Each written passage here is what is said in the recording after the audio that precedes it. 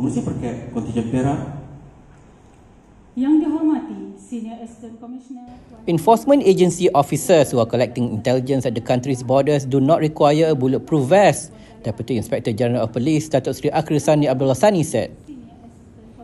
They are required to wear a bulletproof jacket only if they are patrolling the country's borders, but not when collecting intelligence.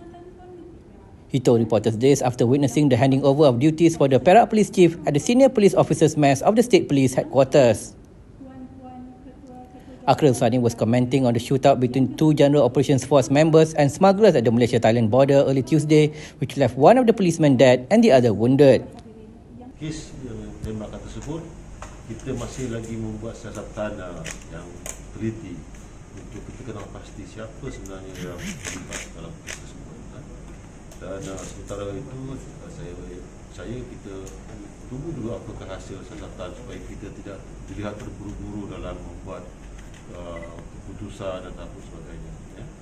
Kerana ini adalah satu kes yang sangat serius kerana mereka yang terlibat dengan aktiviti penyelundupan ini telah semakin begitu berani mencabar pihak berkuasa.